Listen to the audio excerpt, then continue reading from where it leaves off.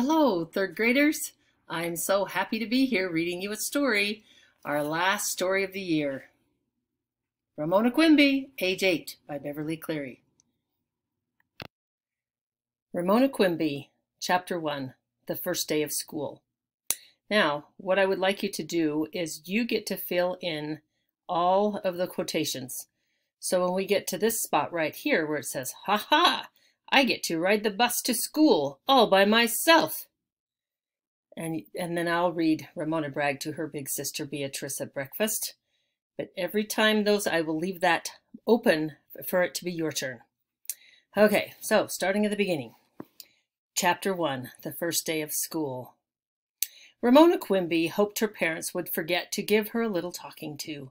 She did not want anything to spoil this exciting day. Ramona bragged to her big sister Beatrice at breakfast. Her stomach felt quivery with excitement at the day ahead, a day that would begin with a bus ride just the right length to make her feel a long way from home, but not long enough, she hoped, to make her feel carsick. Ramona was going to ride the bus because changes had to be made in the schools in the Quimby's part of the city during the summer. Glenwood, the girls' old school, had become an intermediate school, which meant Ramona had to go to Cedarhurst Primary School. Beezus was too excited to be annoyed with her little sister. Corrected Ramona, who was not going to let her little sister get away with acting older than she. Acting older than she really was.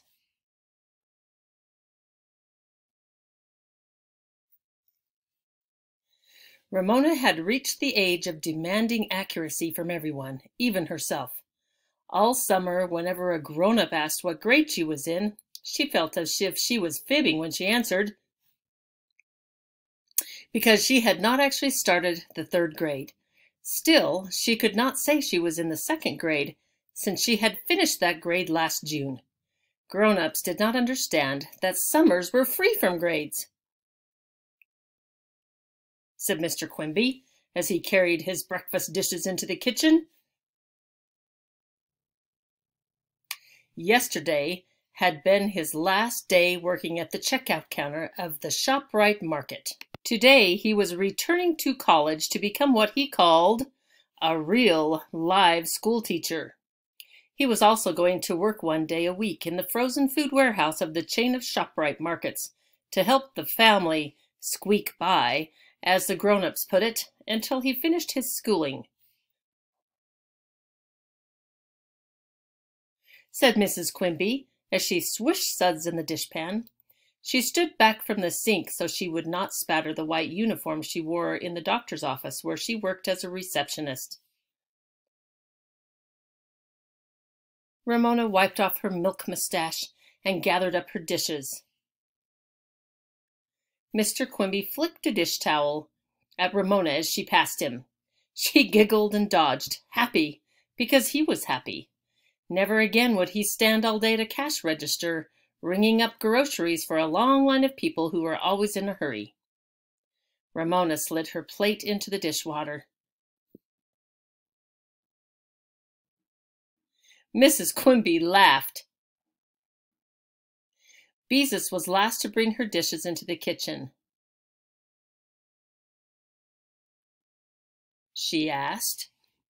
Ramona had been wondering the same thing.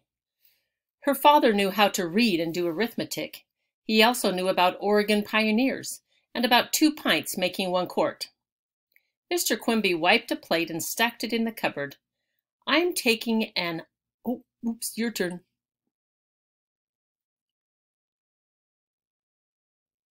Ramona interrupted, answered her father.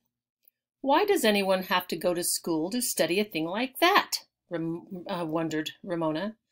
All her life she had been told that the way to grow was to eat good food, usually food she did not like, and get plenty of sleep, usually when she had more interesting things to do than go to bed. Mrs. Quimby hung up the dishcloth, scooped up Picky, the Quimbys' old cat, old yellow cat, and dropped him at the top of the basement steps. She said. After the families rushed to brush teeth, Mr. Quimby said to his daughters,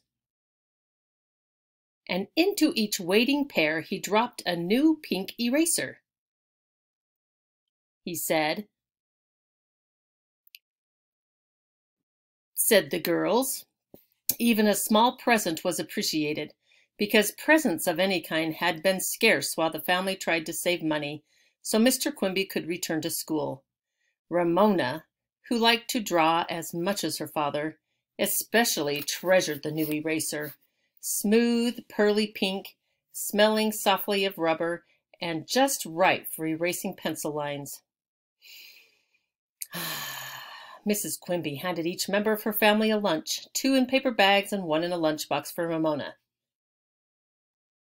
She began. Ramona sighed. Here it was, the little talking to she always always dreaded, said her mother. Ramona made a face. Being nice to Willa Jean was part of Ramona's life that was not changing, the part she wished that would change. Every day after school she had to go to her friend Howie Kemp's house, where her parents paid Howie's grandmother to look after her until one of them could come for her. Both of Howie's parents, too, went off to work each day. She liked Howie, but after spending most of the summer, except for swimming lessons in the park at the Kemp's house, she was tired of having to play with 4-year-old Willa Jean. She was also tired of apple juice and graham crackers for a snack every single day. Complained Ramona.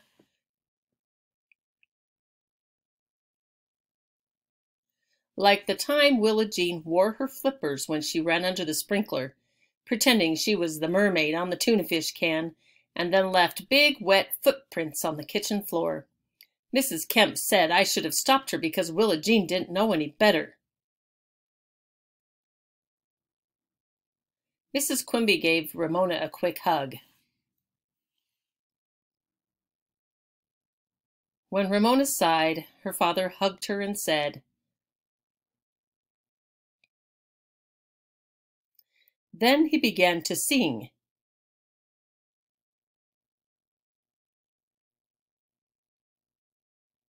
I know that song. We've got high hopes, we've got try hopes, buy cherry pie in July hopes. Well, sort of something like that.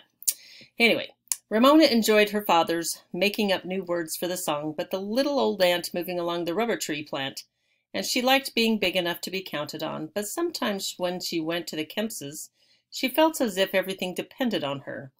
If Howie's grandmother did not look after her, her mother could not work full-time. If her mother did not work full-time, her father could not go to school. If her father did not go to school, he might have to go back to being a checker, the work that made him tired and cross. Still, Ramona had too many interesting things to think about to let a responsibility worry her as she walked through the autumn sunshine toward her school bus stop. Her new eraser in hand, new sandals on her feet, that quivery feeling of excitement in her stomach, and the song about high hopes running through her head.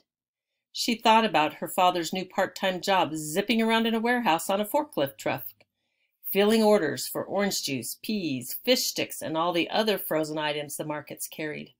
He called himself Santa's little helper because the temperature of the warehouse was way below 0, and he would have to wear heavy padded clothing to keep him from freezing. The job sounded like fun to Ramona. She wondered how she was going to feel about her father's teaching art to other people's children, and decided not to think about that for a while. Instead, Ramona thought about Beezus going off to another school, where she would get to take a cooking class, and where she could not come to the rescue if her little sister got into trouble. As Ramona approached her bus stop, she thought about one of the best parts of the new school. None of her new teachers in her new school would know she was Beatrice's little sister. Teachers always liked Beezus. She was so prompt and neat.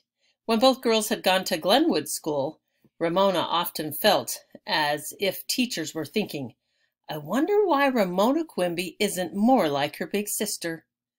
When Ramona reached the bus stop, she found Howie Kemp already waiting with his grandmother and Willa Jean, who had come to wave goodbye.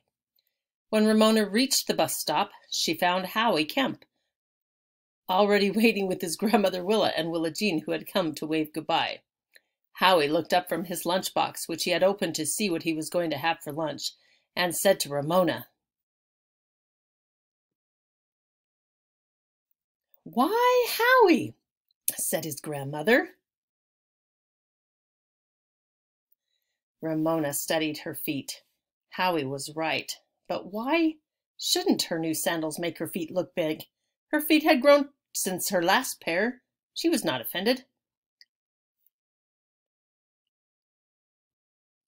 Boasted Willa Jean, who was wearing new coveralls and t-shirt and a pair of her mother's old earrings. Willa Jean was convinced she was beautiful because her grandmother said so. Ramona's mother said Mrs. Kemp was right. Ramona's mother said Mrs. Kemp was right. Willa Jean was beautiful when she was clean because she was a healthy child. Willa Jean did not feel she was beautiful like a healthy child. She felt she was beautiful like a grown-up lady on TV. Ramona tried to act kindly toward little Willa Jean. After all, her family was depending on her. Willa Jean said. She said, "Oh." Willa Jean gave Ramona a cross, stubborn look that Ramona knew too well. She said, Bless her little heart," said her grandmother, admiring as always. The bus, the little yellow school bus Ramona had waited all summer to ride, pulled up at the curb. Ramona and Howie climbed aboard as if they were used to getting on buses by themselves. "I did it just like a grown-up," thought Ramona. Said a woman sitting behind the driver.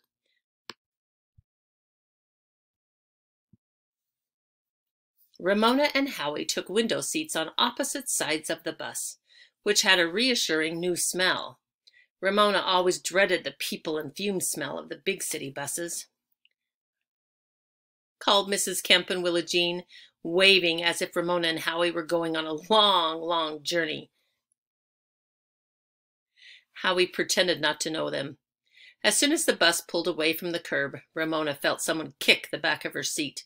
She turned and faced a sturdy boy wearing a baseball cap with the visor turned up and a white t-shirt with a long word printed across the front. She studied the word to see if she could find short words in it, as she had learned to do in second grade. Earthquakes. Earthquakes. Some kind of team. Yes, he looked like the sort of boy whose father would take him to ball games. He did not have a lunchbox, which meant he was going to buy his lunch in the cafeteria. A grown-up would not call him a purple cootie. Ramona faced front without speaking. This boy was not going to spoil her first day in the third grade.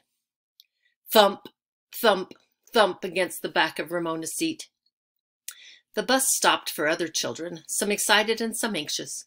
Still the kicking continued. Ramona ignored it as the bus passed her former school.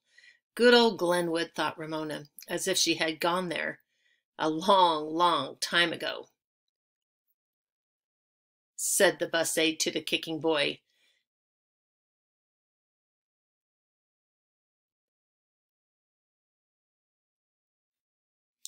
Ramona smiled to herself as she heard Danny mutter an answer. How funny. The bus aide said, saying she was riding shotgun as if she were guarding a shipment of gold on a stagecoach, instead of making children behave on a little yellow school bus. Ramona pretended she was riding a stagecoach, pursued by robbers, until she discovered her eraser. Her beautiful pink eraser was missing. She asked a second-grade girl who had taken the seat beside her. The two searched the seat and the floor. No eraser. Ramona felt a tap on her shoulder and turned. Asked the boy in the baseball cap. Ramona was ready to forgive